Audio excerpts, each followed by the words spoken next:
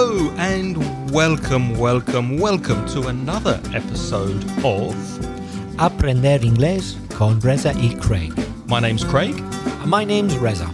And this podcast is all about improving your English and taking it to the next level. Reza and I are going to help you improve your grammar, your vocabulary, your pronunciation, and everything connected to learning the English language. This is episode 123, and Reza and I are going to talk about the difference between all and everything.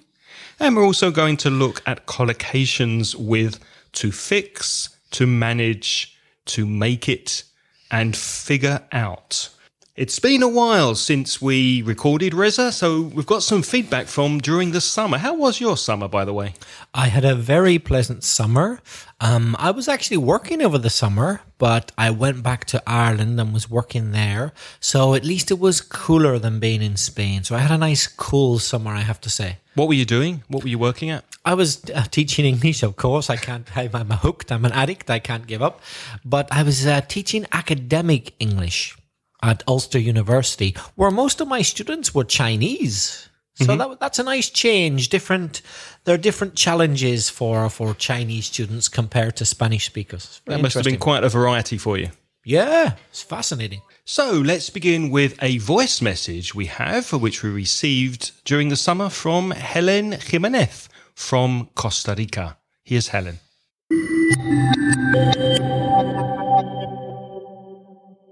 Hi, Craig. Good afternoon. My name is Helen Jimenez and I'm from Costa Rica. I'm an English teacher too. I want to say thank you for everything that you do in mansiondelingles.com because I use all the grammar tools that you have there. Thank you, Greg, and it's very nice to know about you. Bye.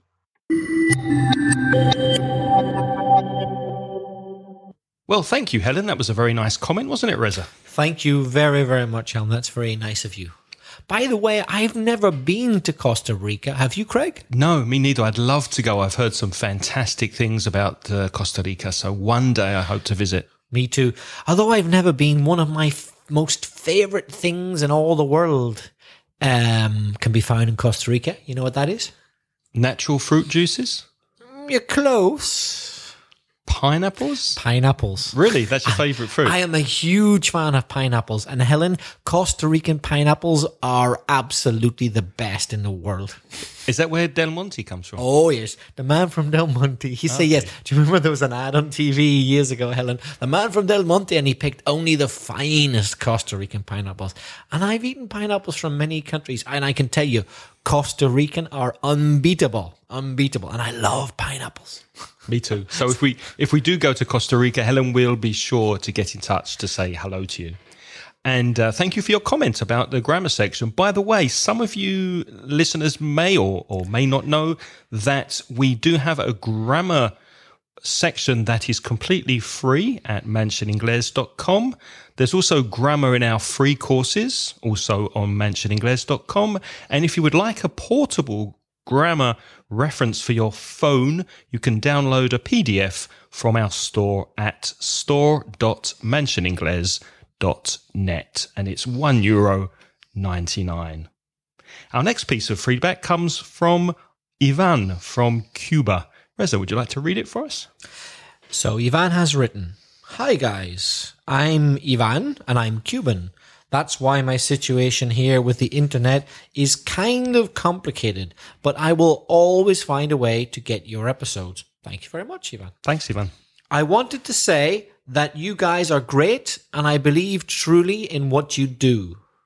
I'd like to ask you about the use of all and everything." And he very craftily finishes, "That's all."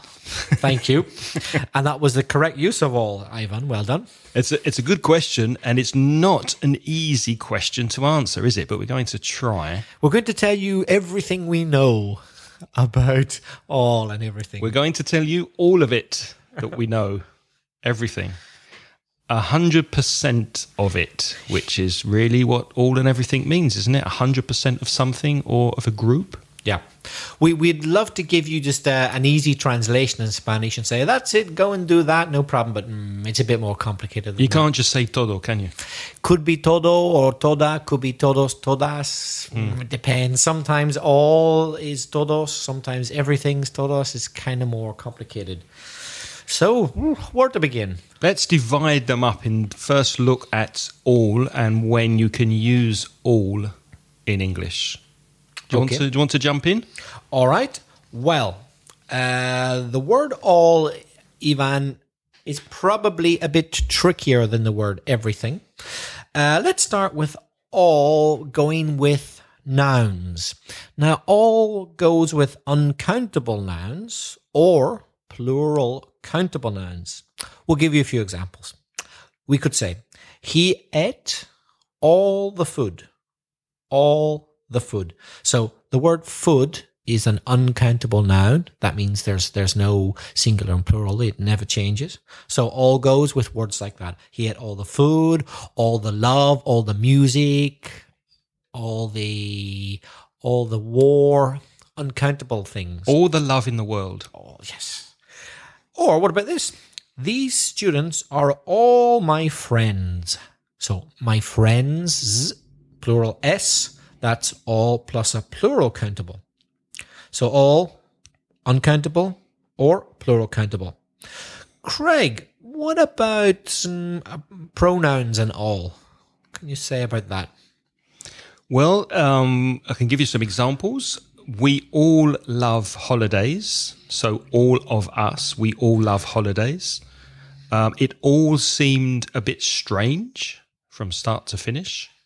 They all came to see us. What about Craig and I love you all? So we love all of you, all of our listeners. We love you all. Ooh, now you're getting into interesting territory. I said, Craig and I love you all. And Craig said, we love all of our listeners. Aha. So Craig used all with of. Right. So I said, Craig and I love you all. But I could have said, Craig and I love all of you. So what's the difference with if you describe the grammar in those two examples? Well, the first one, Craig and I love you all. So you is a pronoun plus all equals Craig and I love all of you. I can say all of plus a pronoun. But there is a little difference because if you say all of, then the pronoun must be in the object form. Mm-hmm. Now, it just so happens that you is the subject and the object form. But I could give another example to demonstrate the difference. Do you remember we said earlier, we all love holidays? So we is a pronoun plus all. You could say all of us love holidays. So we all equals all of us. But us is the object form of we. So that's the difference. Both are possible, but when you say all of, you must use the object form. We said, or you said, it all seemed a bit strange from start to finish. It all, we could say, all of it seemed a bit strange. Mm-hmm. You said earlier, they all came to see us. You could say, all of them came to see us. They is the subject form, but all of them is the object form. And they mean the same thing. Right. And you use all often with plural nouns, as I think you mentioned. All of the people in my village go to the pub. Right. Mm-hmm. Or you to have another example of what you said just now, they all go to the pub. Exactly. Or all of the people go to the pub. Mm-hmm. Same meaning. When do you use the word of and when do you not use the word of with all? That causes a lot of problems for my students because it's different in Spanish, a different structure. Well, what about this? I could say, Craig's eaten all of the chocolate. Or I could say, Craig's eaten all the chocolate, no of. They're both correct. Craig's eaten all of the chocolate or Craig's eaten all the chocolate. The word of there is optional. I'll give you another example. The listeners had heard all of my jokes before. Well, that's a true sentence. Isn't it? Very. I could leave out the word of and say the listeners had heard all my jokes before. The word of is optional. But that's not always the case. This is when it gets a bit tricky. Compare these sentences. Not all podcasts are popular. Aprender Inglés con Resi Craig is very popular, of course, but not all are that good. So not all podcasts are popular. Here, I'm not using the word the, and I'm not using the word of, because I'm talking about podcasts in general. Right. However, if I say not all of the podcasts are popular, not all of the podcasts are popular, then I must be talking about specific podcasts. For example, maybe our podcasts, not all the podcasts in the world, but Aprender Inglés con Resin Craig's podcasts. But that's more connected to the rule of the article rather than the rule of all, right?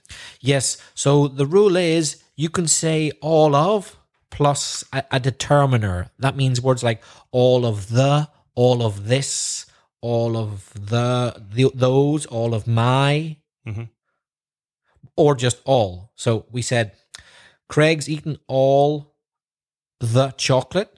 Because the is a determiner, we can add the word of if we want. Craig's eaten all of the chocolate. Or the listeners had heard all my jokes before. My is a determiner, so we can add the word of. The listeners had heard all of my jokes. However, when I said not all podcasts are popular, there's no determiner, no the, no my. So it's not the same to say not all of the podcasts. That's different. It's different. Right. Yeah. And I can't say of. I cannot say not all of podcasts. That's wrong. Not all of podcasts does not exist. You cannot say that. Is that a mistake that a typical Spanish speaker would make? Yeah. Because of translation? Exactly. So you can say not all of the podcasts, but you cannot say of podcasts. If you use of, you must use the or my or another determiner. That's a common mistake. Right. Why do we use all in these examples? All's well with me at the moment. All's well with me at the moment. Because you could also say everything is well with me at the moment. I just think because it sounds nice. Is it a fixed expression that doesn't really follow a rule necessarily? It's just something that's accepted? Yeah, I think there are many kind of just fixed expressions with all or everything. Can you think of any more? What about all that matters is that you improve your English? Okay. Todo lo que es importante? Is that how you translate it? All that matters, the only thing that matters, all that matters is that you improve your English. Yes. Well, I would say there's a rule for that. I would say that that's not a fixed expression. It's a rule. That's the meaning of all, meaning the only thing or nothing more. Right. If I said to you, all I ever wanted was for Berta to love me. All that I ever wanted. It means it's the only thing. Nothing else, only that. So I wouldn't call that a fixed expression. I would say that's a rule. When you mean nothing more or the only thing, you use the word all. You don't use the word everything. Do you remember that song, All That She Wants Is Another Baby? Exactly. That's the only thing in the world. All that she wants is another baby. She's gone tomorrow. Imagine you were being questioned by your girlfriend who saw you with another woman doing something suspicious. You could say, all we did was a friendly kiss on the cheek. Nothing more, I promise. All we did. There's nothing more. That's all that happened. Nothing more. Don't be suspicious. Don't think there was more than that. That's all we did. That's all that happened. That's the meaning of all. Everything would be wrong there. Also, all he wants now is to get a divorce. Yep. All I want now is to make more money. All I want now is to improve my English. That's all I want. Fixed expressions. And all often goes with that, as Reza mentioned. So all often goes with that. For example, All that she wants is another baby. Or all that I need is a better level of English, for example. Right.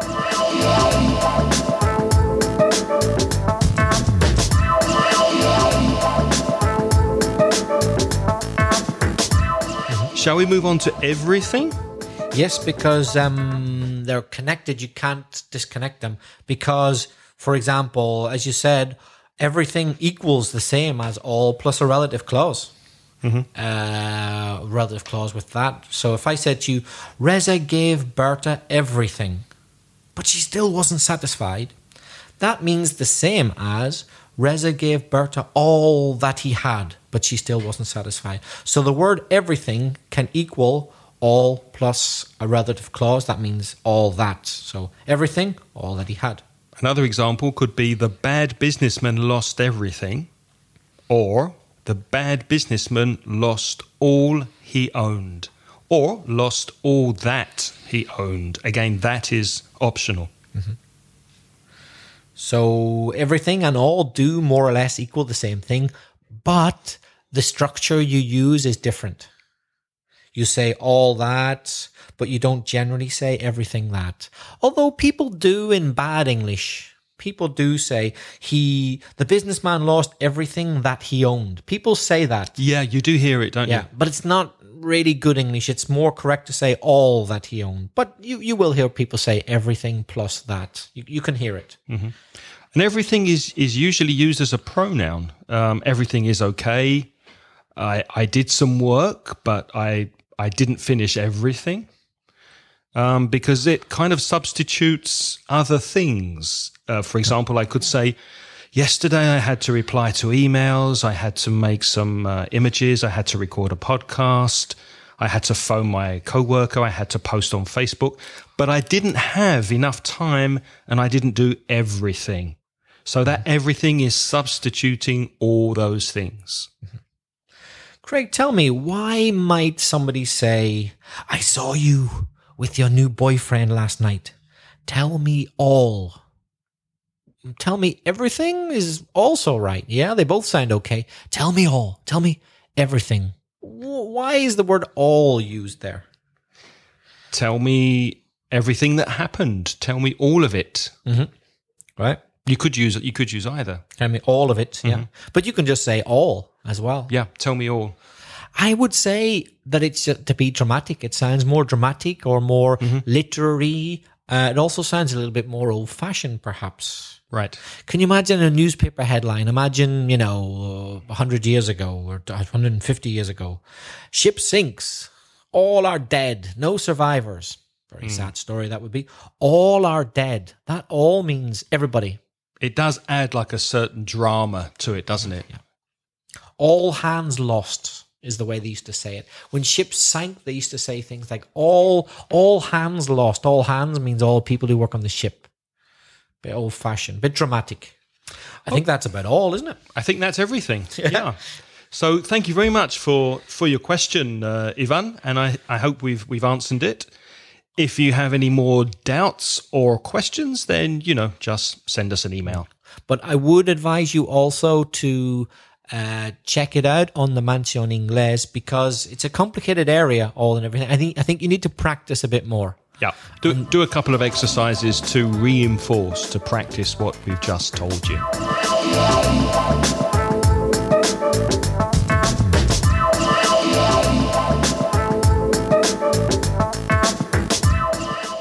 Okay, and moving on, we have an email now from Carla, who is also from Costa Rica. Would you mind reading this email, Reza, from Carla? Another one from Costa Rica. I can't help thinking about pineapples now. I'm getting really hungry. Got pineapples on the brain. Yeah, I love them.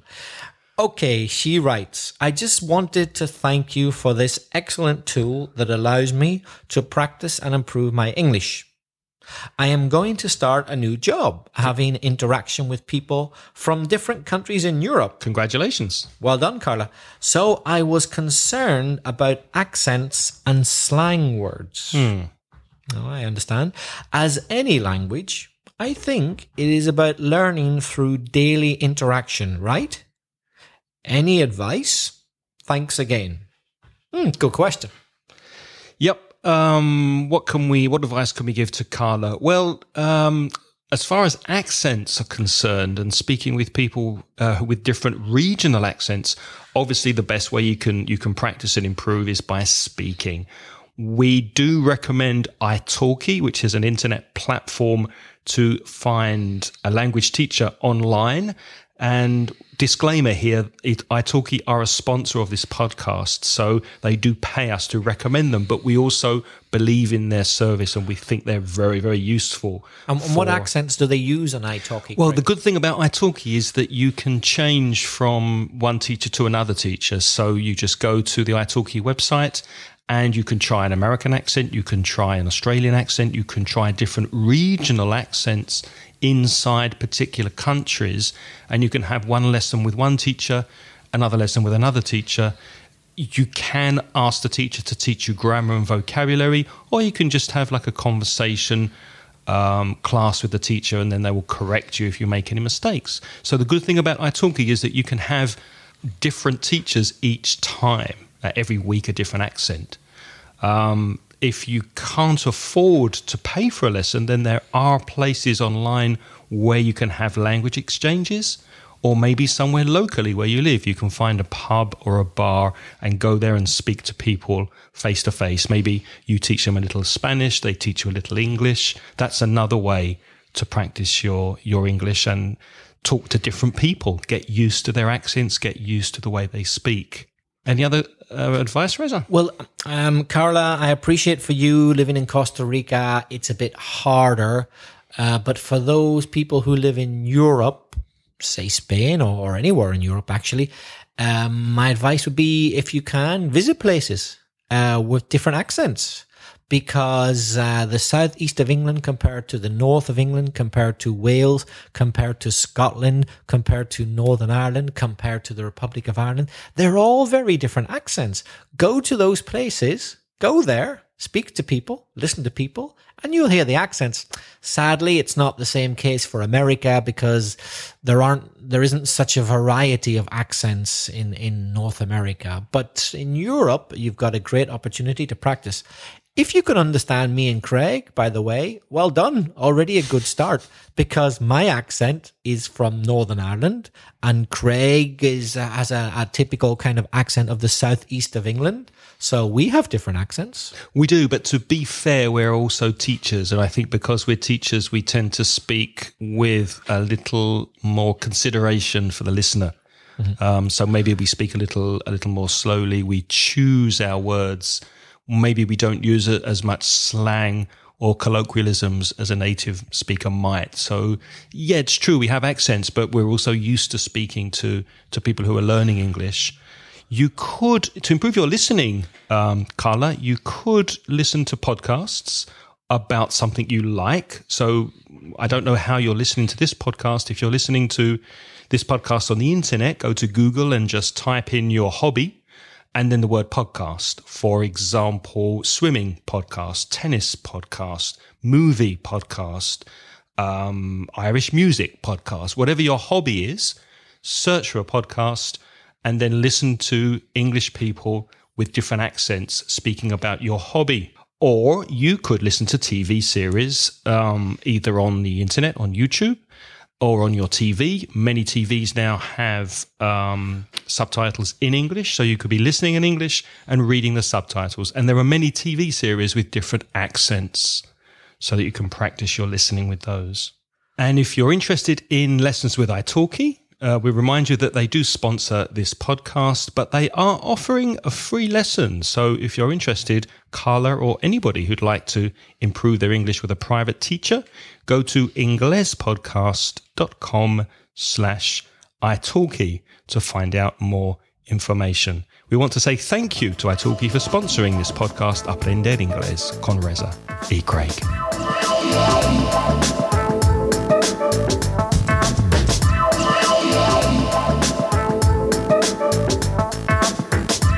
We have more feedback from our old friend Mamin up in the Pyrenees. How are you, Mamin? Hi, Mamin. She's up in Biescas and Huesca. And she writes, "Hi, guys. Thank you so much for keeping working on your podcast so hard during the summer. We all appreciate your big effort. We have a slight confession to make, Mammon. Yes, we have released podcasts throughout the summer, but we recorded them at the start of the summer and then released them every week. Isn't technology amazing that you can do that? But we did work very hard to record them before you left. Oh yeah, for Belfast. We met every day for about 5 days to get them all recorded before the summer. So I was sick of the sight of Reza by the time we finished that. joking. But thanks anyway, Mammon. She goes on. This podcast has been so useful because you get me the opportunity. I think you mean you give me the opportunity to learn and improve every day. I wonder if you could help me with some issues that I always have. Okay. Please, could you explain the difference between fix, manage, figure out, and make it? That's interesting. Good question. I've heard these verbs in so many situations and it's a bit confusing. Thank you so much. Hope you could manage or whatever with the hot summer. You used the word manage. Well done. Yes. We could manage. We managed fine. That means we coped. The only reason I managed, Mammon, with the hot summer was because of my air conditioning. That's the only reason I managed. Otherwise, I will be sweating. Oh, it was hot during the summer, but we did manage because of fans, ventiladores, and the air conditioning. So we managed. My solution was much more extreme, but works. Go to Ireland. And there's no problem with heat. That's what I did, Mama. How did you manage with the rain? Oh, that's another story, yes. But at least it wasn't too hot. Okay, shall we get down to business then? Yes, so let's look at fix first. Fix. So you could fix a problem, fix something that's broken. You can also fix a time. So fix can mean to mend or to repair, which in Spanish is arreglar or reparar. For example, I took my broken watch to the watchmaker to have it fixed. Can you think of another example? Well, I can think of an example with to fix a problem. This company is losing money and we better fix it soon before it's too late. A business person might say. Good example. We better fix it soon. There's a problem needs fixing. My sister came to stay and we don't usually use our ceiling fan. We've got a fan in the ceiling. So I turned it on, but I couldn't turn it off. There was a problem with it. So I had to cut the wire and disconnect the ceiling fan wire. So now the ceiling fan isn't working. True story. So I need to fix the ceiling fan. I need to repair it. You can also attach something with the word fix. If you attach a piece of paper to the wall, for example, you can say, I'll fix this piece of paper to the wall. Would you say that? Or is that more American? No, I would say that. Let me fix it to the wall. Let me attach it to the wall. Yep. Any more examples? Yes, you can fix other things. You can fix a price. For example, we fixed the price of our first certificate course download at €17. What a bargain. That's cheap. Download it on our store at mansioningles.com, €17. We fixed the price at €17. You can also fix a time. For example, we have to fix a time tomorrow for our meeting. In other words, to arrange a time, to fix a time. Mm-hmm. To decide on a time, yeah. What other things can you fix, Craig? It's more of an American expression, but you can fix food. If someone says, let me fix you a sandwich, that's to make you or prepare food for you. Can I fix you something to eat? Or there's an old-fashioned American expression, but I really like it because it makes me think of 1950s and 60s films of glamorous Hollywood people. Say, can I fix you a drink? Yeah, Humphrey Bogart. Yeah, people used to fix you a drink then, but I think that's become a bit old-fashioned. But I kind of like it, the idea of fixing you a drink. Yeah, you know? It's always going to have ice in it and something nice. It's going to be, a mojito or a cocktail or something like that. But it is quite American, so it kind of, I think, well, maybe is the drink broken? Why are you trying to fix it? What's wrong with the drink? Let me fix it. Something's not right with it. Something's wrong. But yeah, you can fix a drink. You can fix food, which is more of an American expression for to make. You can also say, fix your eyes on this, which means put your attention on this. Mm-hmm. Fix your eyes on this for a second. Now, in sport, unfortunately, sometimes things are fixed. That's not good in sport. That means there's been cheating. For example, the boxing match was fixed, as anybody knows and watched the Olympics and saw how the Irish boxer was cheated by the Russian in the Olympics. Terrible story. Do you think it was fixed? Oh, yeah. Very much so. They bought the referee. Yeah. Oh, it was a big story in Ireland over the summer. It was definitely fixed. We couldn't believe it. It was fixed. It was arranged so that the result was a foregone conclusion. In other words, it was decided before it happened. So you can fix a game, you can fix a boxing match, you can fix an election. Arreglar in Spanish. Arreglar, or maybe amañar. Is that a word as well? I think amañar, kind of fix it in a suspicious way.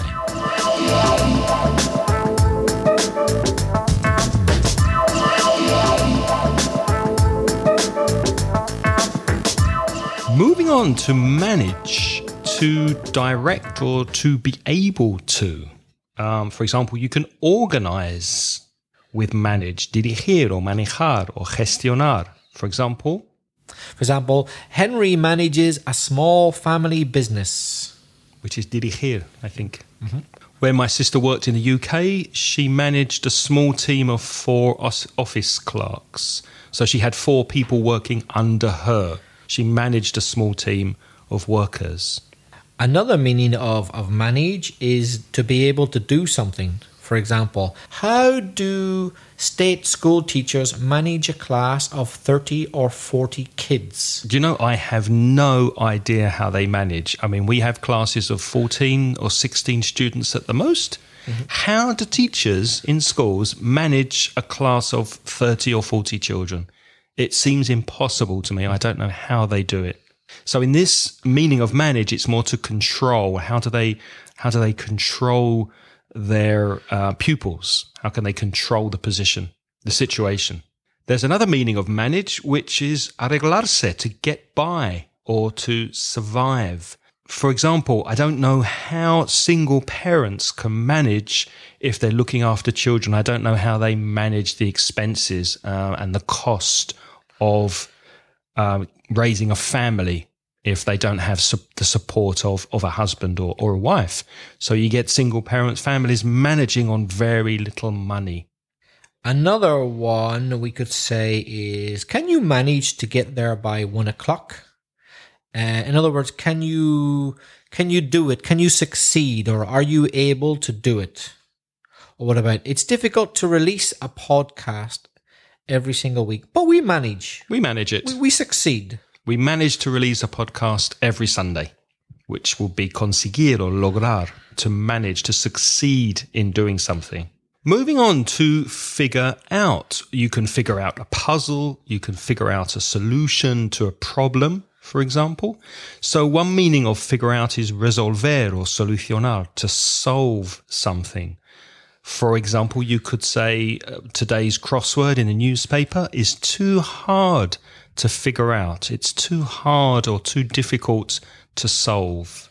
It's always been difficult for me to figure out maths problems. In English, I think you'd probably say work out. I think figure out for this meaning is more American. Like, I can't work it out. I can't solve it. Where I think an American would say, I can't figure it out. Do you agree with that? Yeah, definitely more American. Can you think of another use of figure out? Yes, to find a solution to a situation or problem. For example, they lost their home to the bank and had to figure out what to do next. Well, this isn't a puzzle. It's a difficult life situation. So you try and figure out things. That means overcome difficulties, find solutions to problems.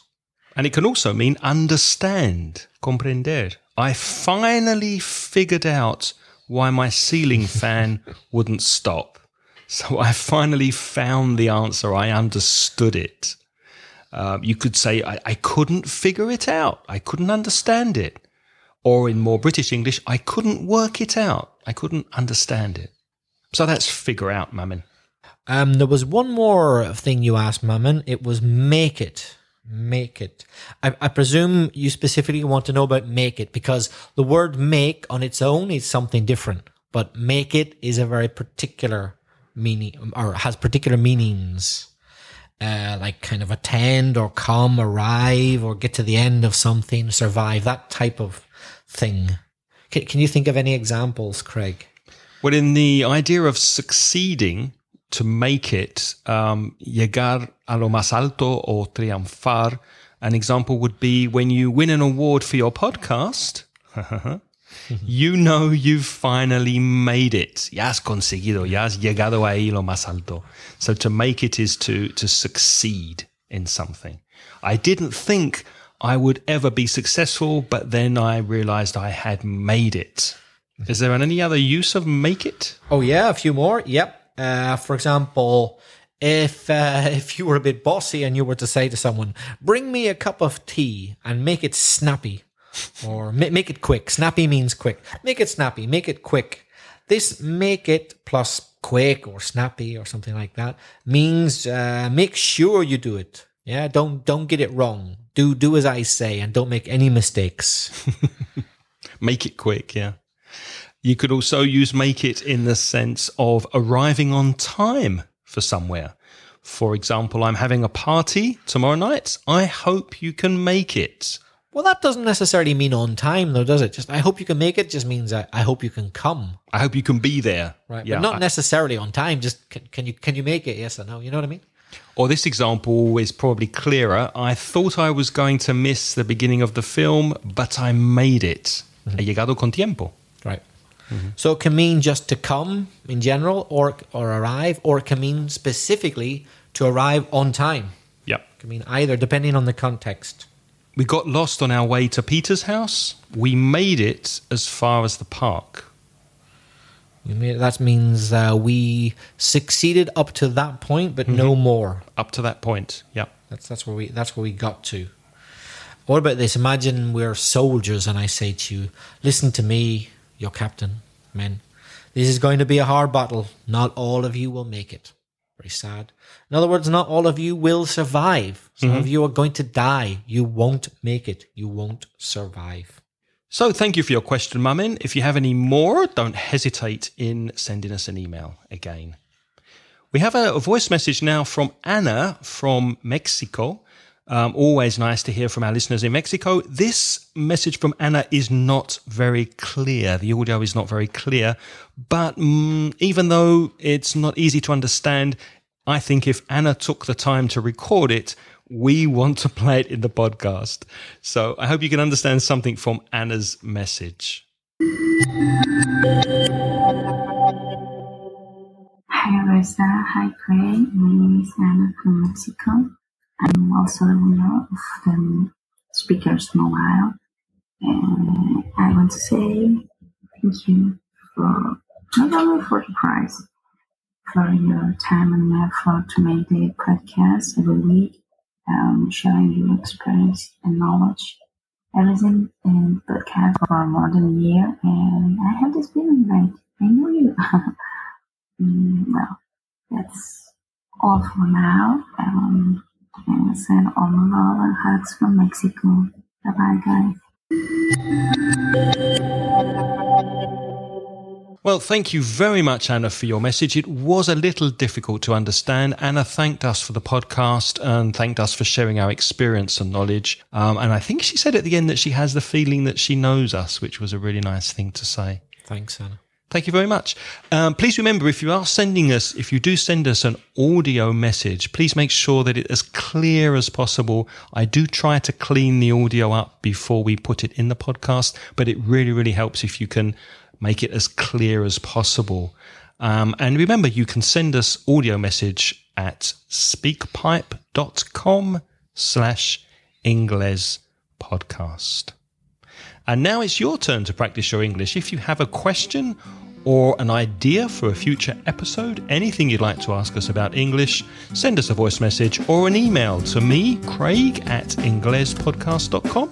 or to me, Reza, at belfastreza@gmail.com. And before we leave you, we'd like to say thank you especially to Carlos Garrido, who has become our latest patron sponsor. So thank you, Carlos. We are lucky to have wonderful sponsors who are paying us $1 or $2 every month to try and get to $100, which will enable us to pay for full transcripts to this podcast. And could you read our list of podcast supporters?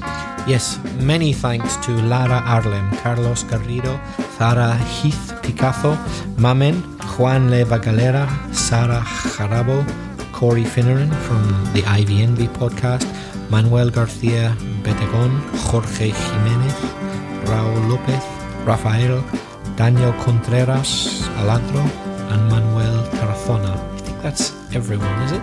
Yep, that's it. Thank you all of you for sponsoring us, and thank you for listening to another Ingles podcast. Until next week, when we will be speaking about how not to repeat yourself in English. So until next week, in which we'll be speaking about how not to repeat yourself in English, it's goodbye from me. And to quote Bugs Bunny, that's all, folks. See you later. The music in this podcast is by Pitts. The track is called See You Later.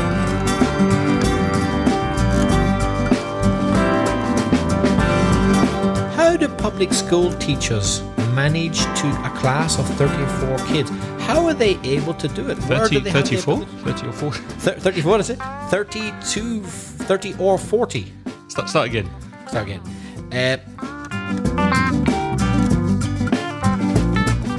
Moving on, we have another email from Carla, who's also from... Not another email from Carla. Another email from Carla. Okay, but you said another email from Carla. That's what I heard. Okay. Okay, start again.